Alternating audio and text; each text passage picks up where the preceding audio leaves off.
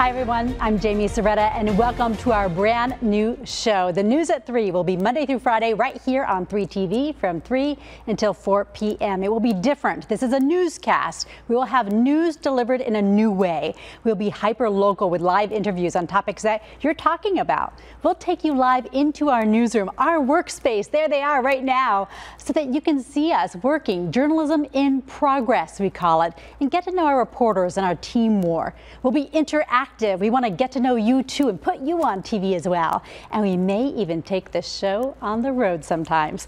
Our AZ family team has been working so hard to come up with something really special for you, and we think we did. So without further ado, thanks for being with us. Lauren and Max, let's start the show.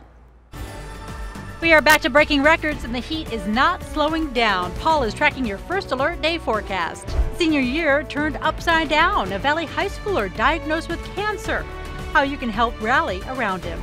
An Olympian opens up about her struggle with infertility. The resources available to women here in Arizona going through similar journeys. Want to buy a home but can't afford the interest rates? There's a new program to help, but experts have concerns. We'll tell you why. And are you smarter than a scammer? We put ourselves to the test to see just how easy it can be to fall victim to thieves. First at 3, a string of locker break-ins at Valley Gyms, a college campus on lockdown, and a date is set for former President Trump's trial. Derek is live in the newsroom with our top 3 at 3. Hi, Derek.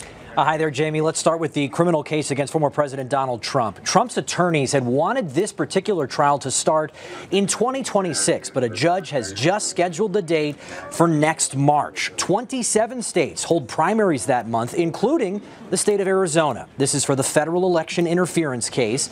Jury selection is scheduled to begin before Super Tuesday, when 15 states hold GOP primary contests. It also comes 3 weeks before Trump's trial in New York is scheduled to begin on charges related to hush money payments.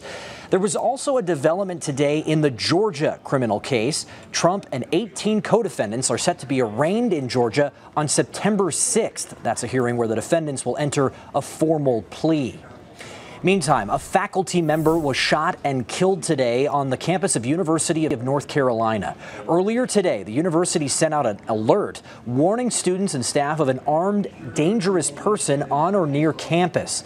The lockdown ended about an hour ago. We are still waiting to learn more details about exactly what happened over there on campus, but we do know that someone has been arrested.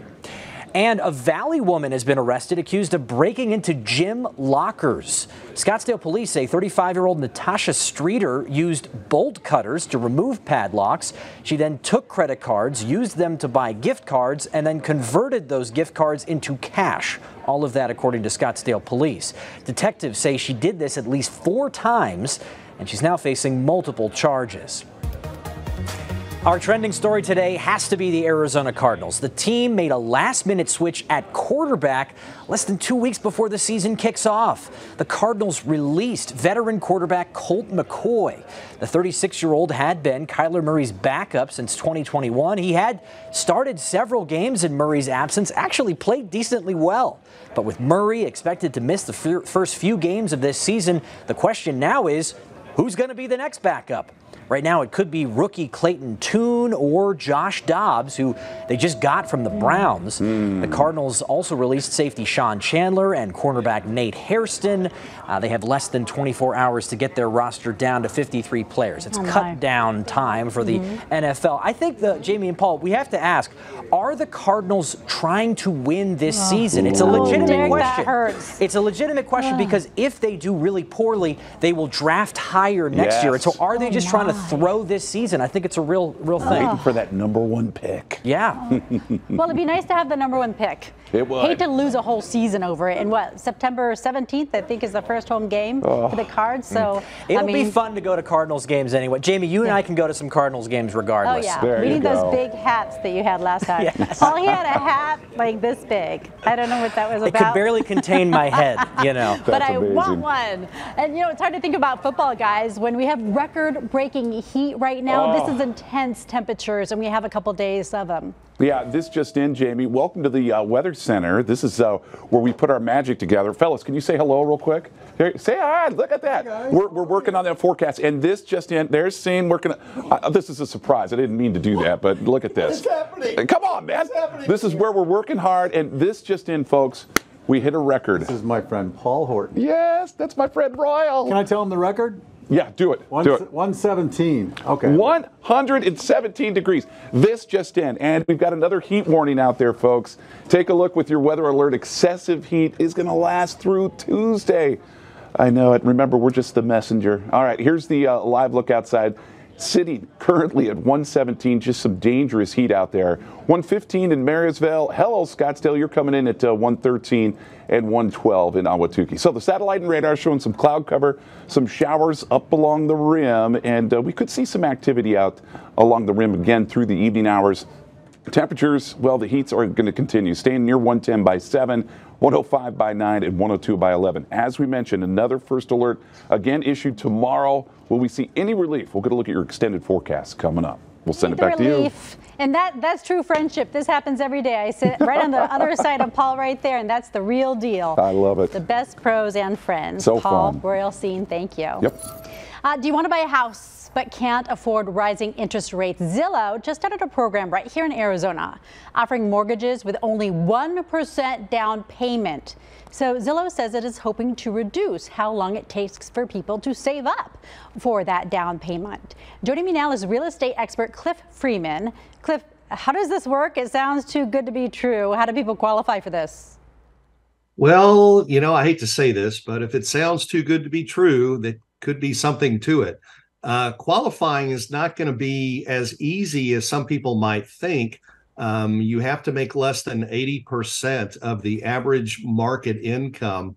And I can tell you that in Arizona, that's going to be somewhere probably around $70,000 to qualify.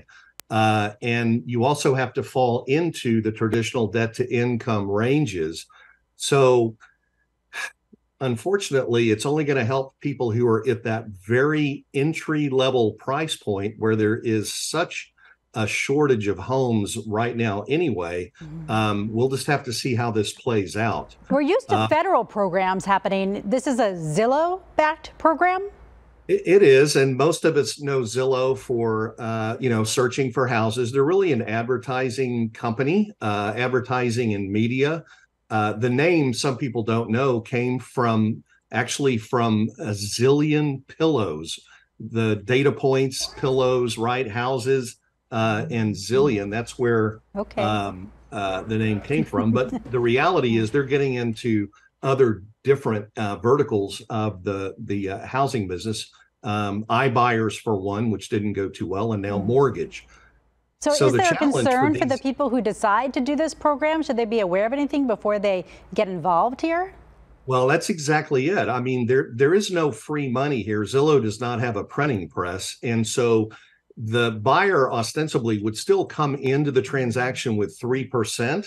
However, Zillow is going to essentially take 2% of that back and contribute it. There's only one place that can come, and that's going to be typically from the interest that the borrower is going to be paying. So we don't know what the rates are going to be on this loan. We don't know if there's private insurance involved on this loan yet. Zillow has held their cards very close to their vest at this point as far as the details go. So some of the unknowns will have to play out here over the next few weeks. All right. More to come on this, but Zillow has this program. Where can we find out more about this program, Cliff?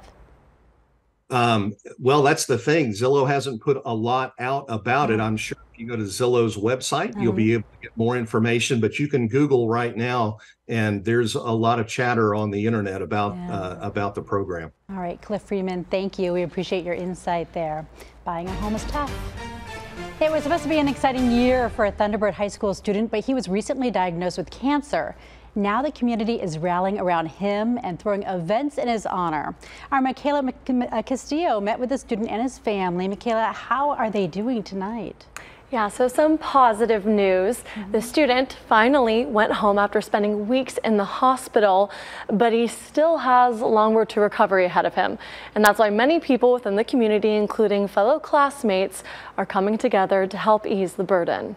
When I found out it was a tumor, I was completely floored. It's a nightmare that is never ending for the Caldwell family. I couldn't talk, I couldn't really see that well.